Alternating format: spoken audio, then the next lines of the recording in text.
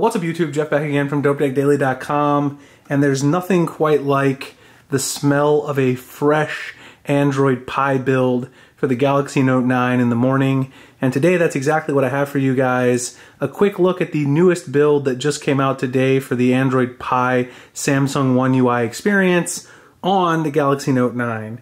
Now let me go ahead and just show you guys here what I am running. You'll see this is the very first One UI build 1.0 for the Galaxy Note 9. I already reviewed the official build for the Galaxy S9. I'll drop a link to the video below if you want to check it out. I've also done a ton of videos on this Android Pie builds for the Note 9 and S9. Here you can see the ending baseband version CRKE. If you want to get this, again, I'll drop the instructions below. You can use Odin and also use Samsung Firmware Science to grab these. You can see this is a very recent build, November 20th on the kernel version, so very new indeed. So I'm just going to go over the few changes and new things that I've noticed, comment on some things that people are interested in. If you want to see the full review of the overall operating system on Android Pie, you can check out my previous videos.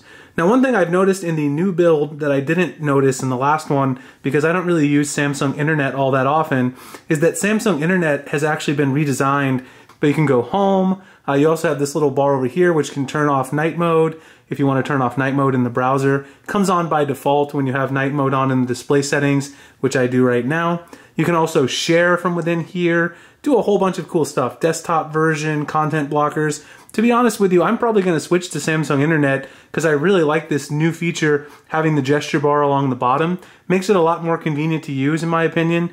Might bring me over from Chrome and have me switch to this. Also with the night mode automatically taking effect whenever you turn it on in display settings, I think that's a huge win. This was something that's also in the Galaxy S9 build, just something that I didn't notice because I don't use the browser very much. The next thing I want to mention are themes, because a lot of people have asked me about theme support.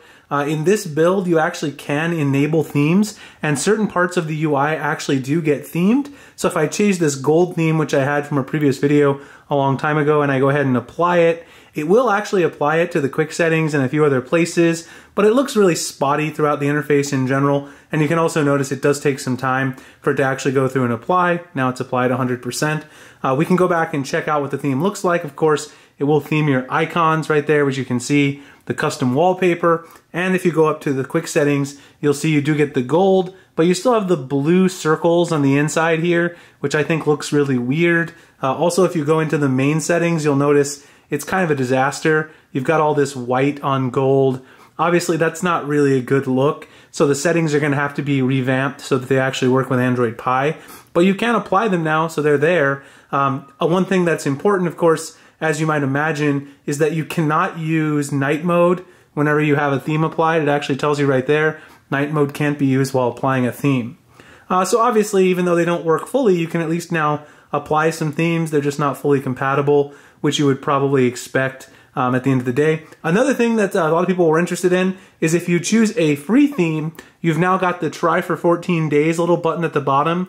Quite a few people mentioned this in Android Pie. Samsung is now going to allow you to try free themes for only 14 days. So if you hit the try for 14 days, it'll tell you, do you want to apply the theme? Some things might be incompatible, etc. But after 14 days, it isn't really clear what's going to happen. Do you have to purchase it or do you have to try a new one? I'm actually going to try applying one of these and seeing what happens. Samsung hasn't been fully clear on what happens after the 14-day period, so I'll look into that and we'll see what happens at the end of those 14 days on my Galaxy Note 9. A couple other quick things. If you notice the battery icon at the very top, it's a lot shorter and stubbier than it was on Oreo. That's a little thing that Max Weinbach pointed out over on Twitter, and I wanted to mention that because he's right, it is shorter. It's not nearly as tall as it was in the previous build. And then another question that people keep asking me all the time, can you use Action Launcher or another third-party launcher with the Samsung One UI gestures? So let's go ahead and show you what that looks like. I'm going to go ahead and change my default launcher to Action Launcher, and I'll show you how it works. So right here, change it to Action Launcher. So you'll notice when you go home, it does apply it. So I've got Action Launcher on here. You can see you've got the Google search bar at the bottom. So if I swipe up, I can get into my app drawer. It's automatically themed. But notice when I use the gesture that swipes up in the middle to go home, it takes me into my app carousel with the recently used apps at the bottom. So you cannot actually swipe to go home if you're using a third-party launcher. You need to use the hard press, the home button. So you can use that, or when you're in the middle of the frequently used apps, you can go ahead and tap on Action Launcher, and that'll take you back to the home screen. So technically the gestures do work. You can use the swipe up from the right side to go back. You can use the swipe up from the left to go get the recents carousel, but you can't actually swipe up from the middle to go home, no matter what app you're in. If you're in any app, you can always hard press the home button to actually go directly home if you're using a third-party launcher. So that might have to be something that they change up a little bit. If you want to use a third-party launcher with Android Pie, it might not be quite the time to do that because of this little issue. But if you're okay with hard pressing the home button, you can certainly do that, and there's no issue at all. Anyway, guys, that's my look at the CRK e-build of Android Pie Samsung One UI, the first official Samsung One UI build for the Note 9. Hope you guys enjoyed it. If you did, please like, comment, subscribe, hit the notification icon so I can make future videos like this. If you guys have other questions or you want to install it, check the links below. I'll be happy to answer questions in the comments, and I'll see you guys in the next one. Thanks a lot for watching.